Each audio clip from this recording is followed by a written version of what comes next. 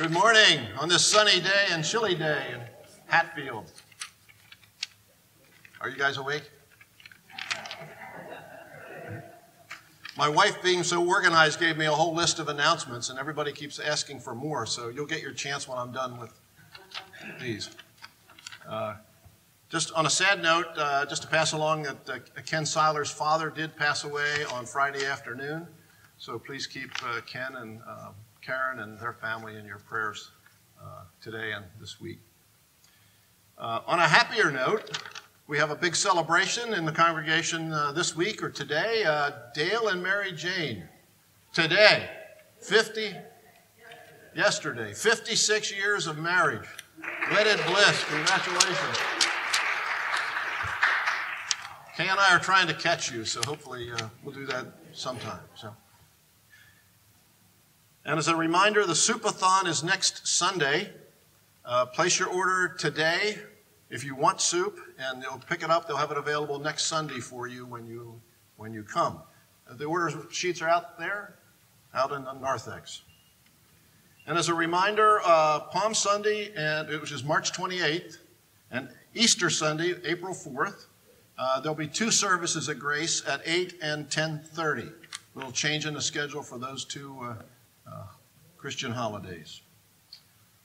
And Rice Bowl begins today, and there should be a special envelope in your envelope packet, your regular envelope packet, and so if you'd stuff those full of cash or checks and then place them in the wooden bowl at the back in front of the cross, that would be great. I'm also to announce that our message today will be given by Pastor Scheller, who's pastor at St. John's, Phoenixville. And I hope with the bright sunshine you'll be able to see him okay on the wall, but you'll be able to hear him, so for sure. Any other announcements?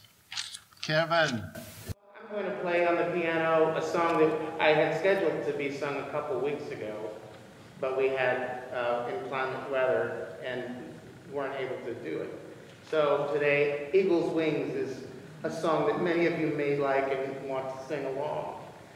If you want hum along, it's not a song that you clap along, but you can hum along. And I will be at the piano. So if you know it and you'd like to kind of be a part of it in some special way, go ahead and do that with me. Great. Any other announcements? Super. Then we'll turn it over to Kevin for the prelude.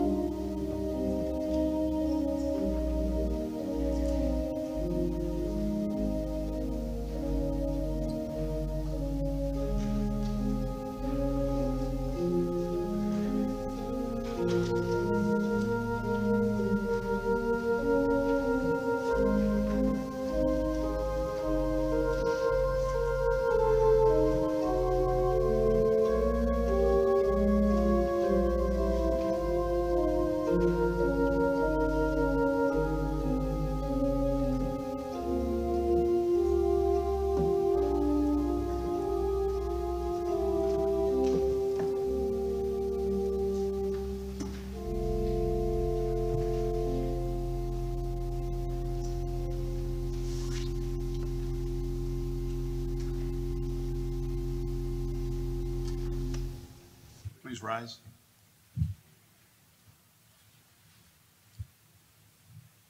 We begin in the name of the Father, and the Son, and the Holy Spirit.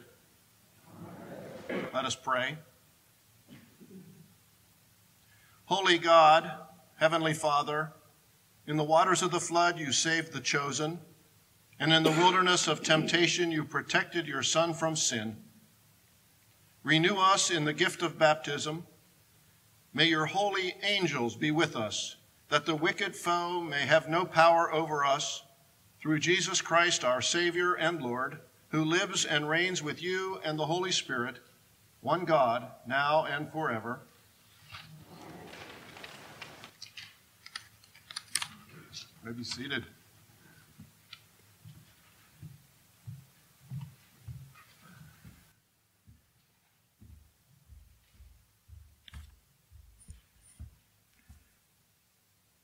The first reading is from the 9th chapter of Genesis.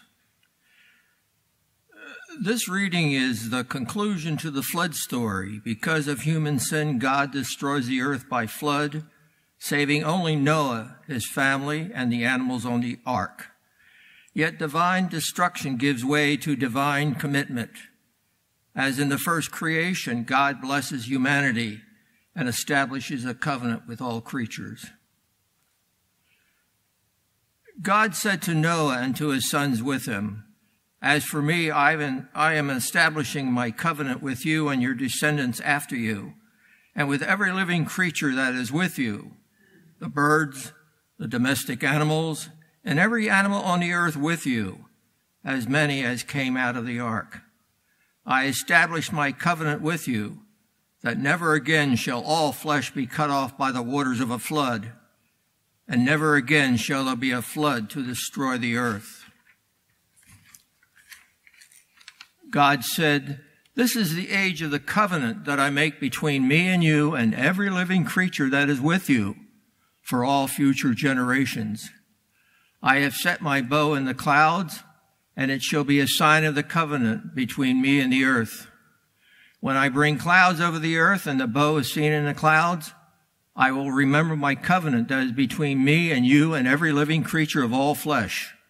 And the waters shall never again become a flood to destroy all flesh.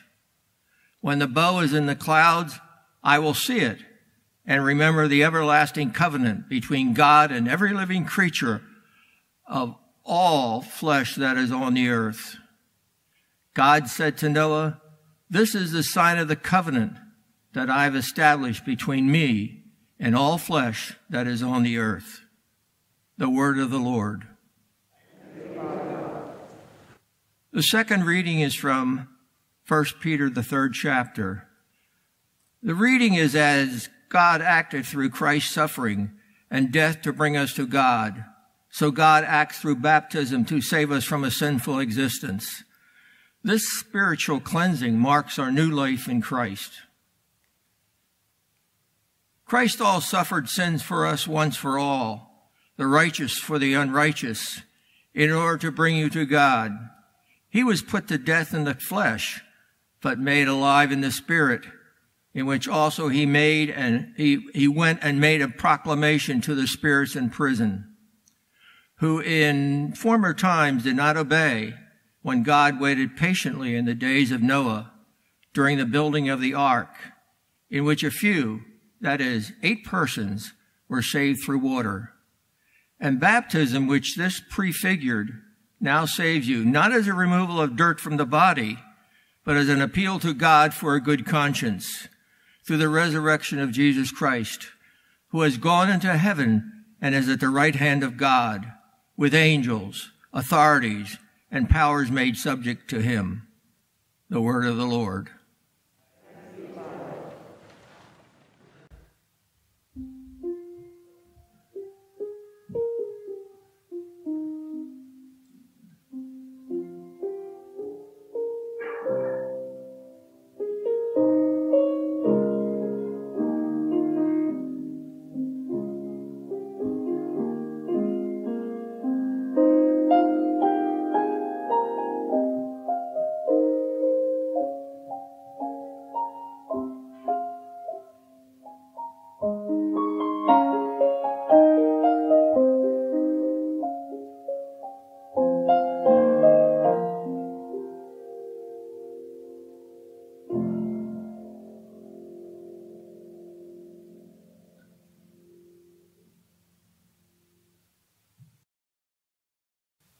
Please rise. The Holy Gospel according to Mark, the first chapter.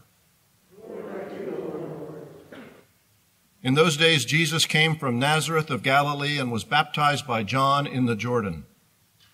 And just as he was coming up out of the water, he saw the heavens torn apart and the Spirit descending like a dove on him. And a voice came from heaven, "You are my Son, the beloved. With you I am well pleased." And the Spirit immediately drove him out of under the wilderness. He was in the wilderness 40 days, tempted by Satan, and he was with the wild beasts, and the angels waited on him.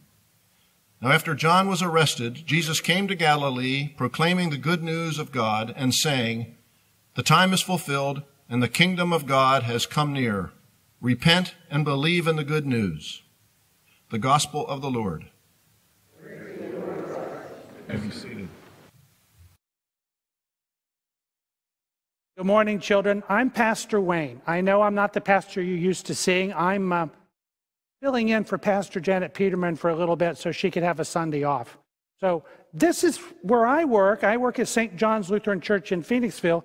This is our baptismal font. I am certain that your church has a font too. It probably looks a little different than this one, but I'm sure that it has a font. When we come to the font, we baptize people in the name of the Father and of the Son and of the Holy Spirit, and we use water, and when I do it, I like to make a mess. Like I did this morning, we had a baptism, water all the way across the floor. I'm pretty sure you were baptized at some point. Now, you may not remember it because you were probably a little baby in arms, but Mom and Dad remember, or Grandma remembers, and you ought to ask them when you were baptized. What was that date? And just like you have a birthday, and I'm sure you know what your birthday is, you ought to know what your baptism birthday is. So you ought to tell them to tell you the story. When were you baptized? What day, what month, what year? And write it on the calendar. And here's the sticky part. You should get presents. It's a birthday. You should get presents. Because on that day when you were baptized, God promised you that he would never, ever leave, and he would never, ever forget you. And he promised that he would always watch over you, and he would always listen to you when you came to talk to him in prayer. So you can never pray when God's not listening. He's always there. So it may look just like plain water in a font like this, or whatever yours looks like, or even just a bowl, but it's a big deal. It's a really, really big deal. And so when we're done, ask Mom, ask Dad, when was I baptized? I want presents. Hello, I'm Pastor Wayne Sheeler. And like Pastor Peterman, I am an interim serving here in Southeast Pennsylvania Synod. Currently, I'm at St. John's Lutheran Church in Phoenixville. And I'm honored to have this opportunity to share with you the good news. Grace to you and peace in the name of our Lord and Savior, Jesus the Christ. Amen. We do it all the time. We enter into a covenant.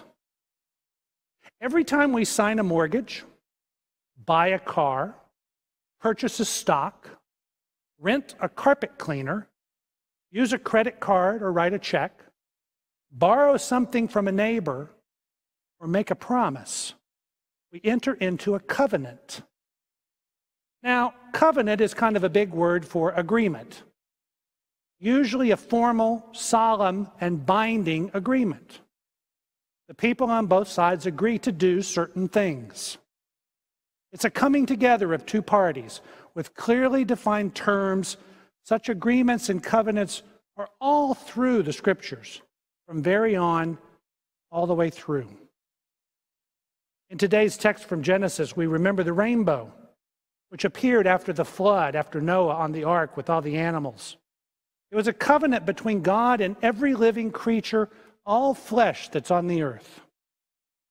God said, "The rainbow is a sign of the covenant that I establish with you, between me and all the flesh that's on the earth, that never again shall the waters of a flood destroy the earth." Now, that doesn't mean that there's not going to be flooding.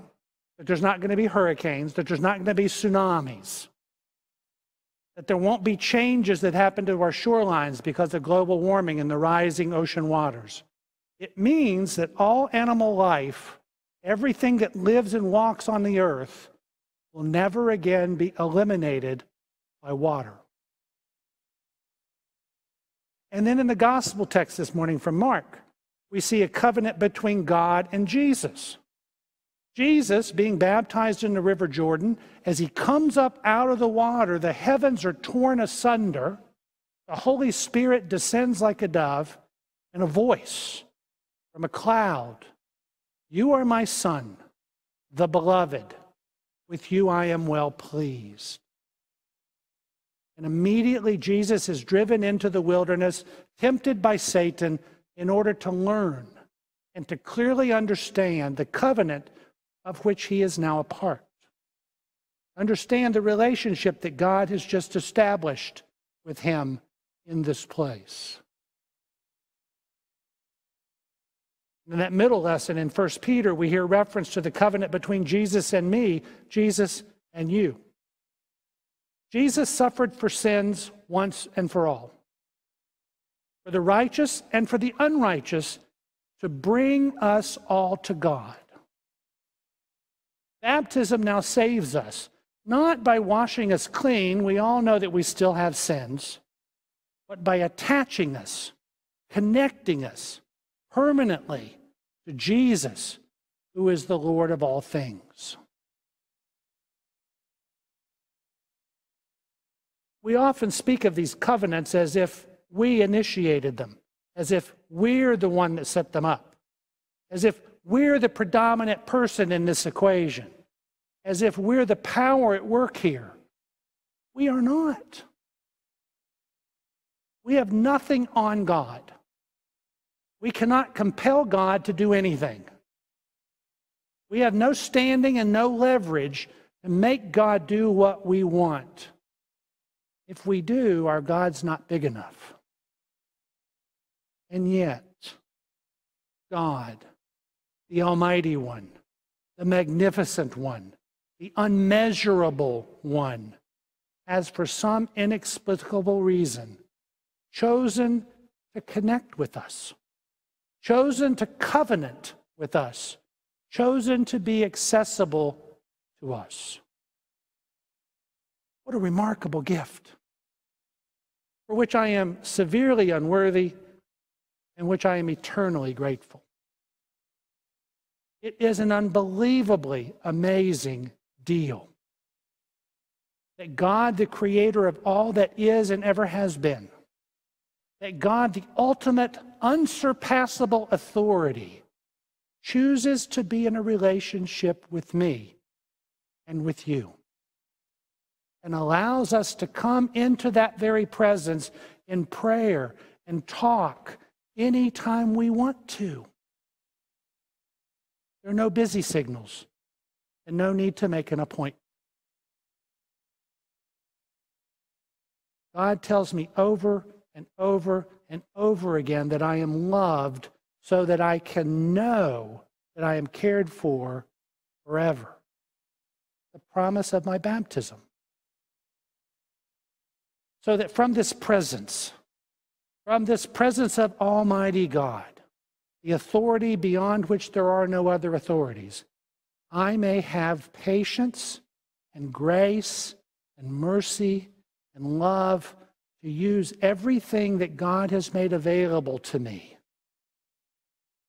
My gifts, my skills, my talents, my friends, my money, my house, my resources, everything that God has made available to me to care for persons in need, to share with them, share with anyone that will listen, my overwhelmingly generous God.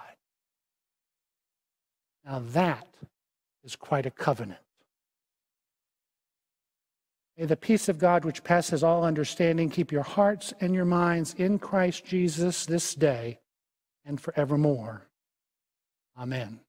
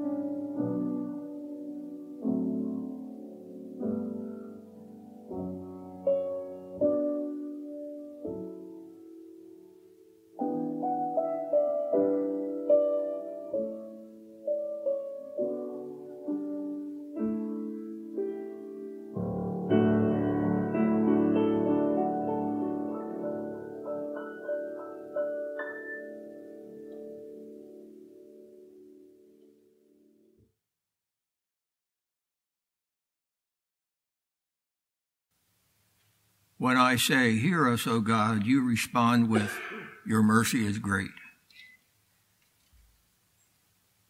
Relying on promises of God, we pray boldly for the church, the world, and all in need.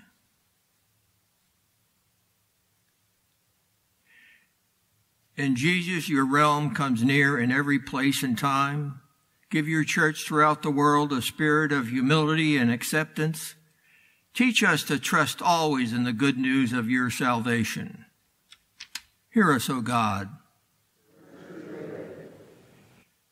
You have made a covenant of mercy with every living creature. Protect all the earth's creatures from destruction. Empower the work of biologists, conservationists, and science educators. Hear us, O God. All your paths are steadfast love and faithfulness. Direct the words and actions of leaders in our community, in our nation, and in the world, that they may serve faithfully and remember those who have no power. Hear us, O God. Even in the wilderness, you are with us. Walk alongside migrants and refugees crossing dangerous lands. Strengthen us to tend to those who feel desolate. Give healing and strength to all who suffer. Hear us, O God. Even when we cannot see you or when we wander in desert places, you meet us in our hunger and anxieties with your faithful presence, O God. Grant that we may not keep you to ourselves. Hear us, O God. In the covenant of baptism, you claim us as beloved children. Nurture us in our baptismal identity and teach us to live within it for the sake of others. Strengthen this congregation's ministry of care and concern. Hear us, O God. In baptism, you join us to the death and resurrection of Jesus Christ. We praise you for all those who have died trusting in your faithfulness. Bring us with them in the fullness of your reign. Hear us, O God. We entrust ourselves and all our prayers to you, O faithful God, through Jesus Christ our Lord. Amen.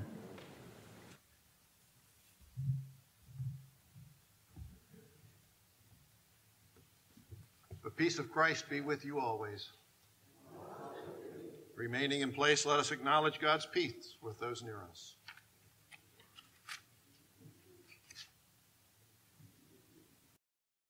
God bless us that you may be a blessing. In the name of the holy and life-giving Trinity.